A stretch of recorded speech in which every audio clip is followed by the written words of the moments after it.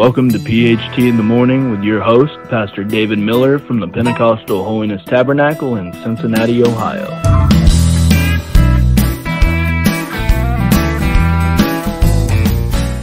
Good morning and welcome to another episode of PHT in the Morning with Pastor David Miller. And I'm excited to share again with you today. We've been talking to you, and we're going to for the next couple of episodes about something new or new things happening. So we talked to you on our podcast last week about new mercies, where the Bible said that His mercies is new every morning. So I want to talk to you today about a new heart. And I'm going to read a verse here in the book of Psalms, in chapter number 51, the book of Psalms, and verse number 10. I think I'll read verse 9. The Bible said, "Hide thy face from my sins, and blot out all mine iniquities. Create in me a clean heart, O God, and renew a right spirit within me. And cast me not away from thy presence. Take not thine Holy Spirit from me. Restore unto me the joy of thy salvation, and uphold me with thy free spirit." So this is some great verses here in the book of Psalms chapter 51. But look at verse number 10 with me again. Create in me a clean heart. And that should be our prayer today. And I want to talk to you a little bit about that, about a clean heart or a new heart. And I'm just glad the Lord can do that for us today. And so there's a lot of scriptures here. I would like for you to follow along with us in the podcast today. And we know that the Bible talks about how evil the heart can be. Matthew, actually in chapter 12 and the 34th verse, he spoke to a group of people and he said, "O generation of vipers, how can ye, being evil, speak good things? For out of the abundance of the heart the mouth speaketh." So he's telling them here in this verse, if you have an evil heart, then you cannot speak good things. If you have an evil heart, you're going to speak evil things. But if you have a good heart, you'll speak good things, because it's from the abundance of the heart that the mouth speaketh. And if we're being evil, think we're going to say good things, then the Bible said, he uses that title, a generation of vipers. So, wow, what a verse to be used there. And there's a couple of other verses I'd like for you to look at. In the book of Jeremiah, chapter 17, and verse 9 and 10, the Bible said, "The heart is deceitful above all things, and desperately wicked. Who can know it? I, the Lord, search the heart. I try the reins." He said, "even to give every man according to his ways, according to the fruit of his doings." So he tells us here, Jeremiah says, the heart is deceitful. Not only is it deceitful, but above everything, above all things. And the heart is desperately wicked. So until we have a change of heart, or until we repent and become born again and get a new heart, then we're going to be speaking evil things, because our heart is yet deceitful, as the Bible says. There's another verse I want you to look at in verse 19 of Matthew chapter 15. And that verse is pretty powerful. That verse says, "For out of the heart proceed evil thoughts, murders, adulteries, fornications, thefts, false witnesses, and blasphemies. So when you really stop and you look at this verse, and I knew this verse was in the Bible for many, many years, but just in my studies today, this morning, I was looking at this saying, wow, this is unbelievable. This is amazing, because the Bible said it's out of the heart. When you have these evil thoughts, that's coming from your heart. So if you've been having thoughts, ungodly thoughts, evil thoughts, if you've been having those things, it's because that your heart is not right with God. And murders, when I read that, I was like, wow.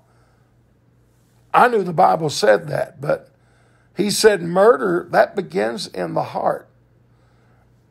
All murders, and even if it's a murderous thought or murderous words or the act itself of committing murder, that comes from the heart. Adulterers or adulteries, actually the Bible says it like that, adulteries or fornication. He said those come from the heart. They proceed out of the heart. Or theft. You know, when you talk about somebody stealing or something like that, or a thief or something like that, you think of the action of stealing. But if we stop and look at it a little further, it said even that proceeded out of the heart. Before the act was ever committed to rob or to steal, it first came from an evil heart.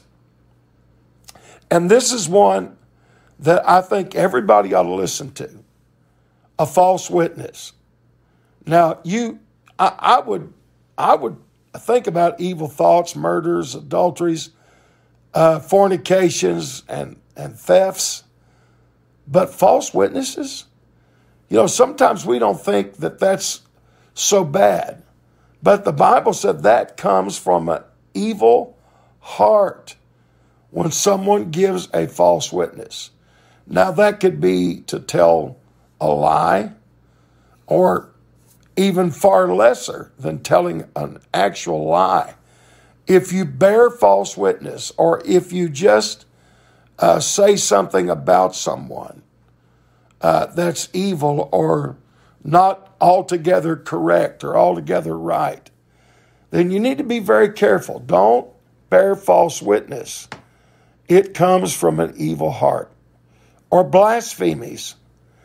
All of those things, the Bible said, comes from an evil heart. So those are some powerful verses.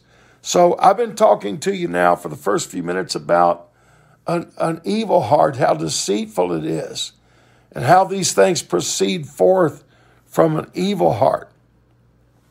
But I want to go to the verse now that I read to you at the beginning of the podcast, Psalms 51:10. What should we do then if we know that our heart is not right with God? Then God is able to give you a new heart. The Bible said in Psalms 51:10, I'll read it again. Create in me a clean heart, O God, and renew a right spirit within me. I mean, God's not going to physically take your heart and physically put a new one in. But he said, give me a clean heart. Create in me a clean heart.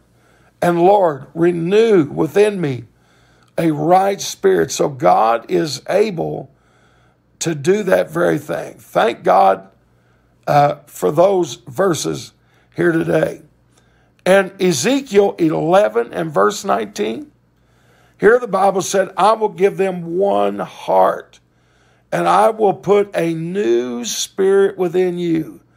I will take the stony heart out of their flesh and give them a heart of flesh. So the Bible's saying God can take that stony, hard heart and he can change that and give you a new spirit, one heart. I will give them one heart. What would that be? Well, that's a heart like God's heart, that yours and his could be one, that you would be thinking godly thoughts, good things. You know, the Bible said in one place, whatsoever things are true, whatsoever things are pure, whatsoever things are just, whatsoever things are lovely. The Bible said, think on those things. So if you have an evil heart, you're going to think about evil thoughts, murders, adulteries, fornication, thieving, false witness, and blasphemies. But if you have a clean heart, you're going to think on lovely things, just things, right things, pure things. Totally the opposite of an evil heart. How will I get a heart like that? Well, Ezekiel said, I'll give you that kind of a heart. God will give you that kind of a heart. And Psalms, of course, we get it because God said, I will create a clean heart within you. Thank God for these verses. I love these verses as I read them to you this morning and share with you this morning these verses. And, you know, it's like when we think, well, you know, my treasure's here, or this is what I really want to do or to be doing. Well, did you know if you have a desire to do other things that's not righteous or godly or holy, then that's because what Matthew said in chapter 6:21, for where your treasure is, there will your heart be also. So if your mind is on reading God's word, going to church, loving your neighbor as yourself, doing good things, then that's because your treasure or your heart is there. But if your heart is about doing unrighteous things, it's because your heart is thinking about those things. God, the Bible said, can keep our hearts. Proverbs 4:23. The Bible said, out of the heart are all the issues of life. And God can keep our heart with all diligence. There's so many great verses here, and I'm trying to look and see which is some great verses I can give you here. You know, the Bible said when we love God, that ought to be with all of our hearts, all of our soul, and all of our mind. So even when you serve God, that should be with every bit of your heart. And we should trust the Lord, according to Proverbs 3, with all of our heart. And don't lean to our own understanding, but in all our ways acknowledge him, and he will direct our paths. How does that happen? When we trust God with all of our heart. Thank God. You know, the Bible said in John 14:27, let not your heart be troubled, neither let it be afraid. How can that be? How in the world we live in today, where sickness and disease is running rampant in the world, where hatred for our fellow man is seemingly almost everywhere, with all great amounts of ungodly acts of sin going on, how can I not let my heart be troubled or afraid? Well, you do it because what he said in John 14 and verse 27, by having the peace of God. He said, my peace I give unto you, not as the world giveth, give I unto you. Then he said, don't let your heart be troubled. So if you have the peace of God within you, then you won't have to be worried or troubled or afraid. There's some great benefits to getting your heart changed and to getting your heart right with God. We have to have a change of heart, not just a change of mind. I've talked to folks said, repentance is a change of mind. And to some degree, but I believe that real repentance will cause a change of heart, not just a change of mind. And the Bible said to trust in the Lord with all of your heart.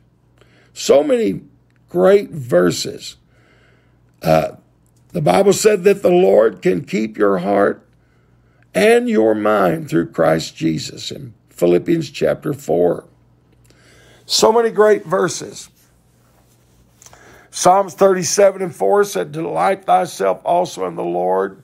He'll give you the desires of your heart. I thank God for that. And you know what? I believe if we really get our hearts right with the Lord, I believe we don't have to be sad or downcast or downtrodden. I don't believe we have to have a broken spirit about us.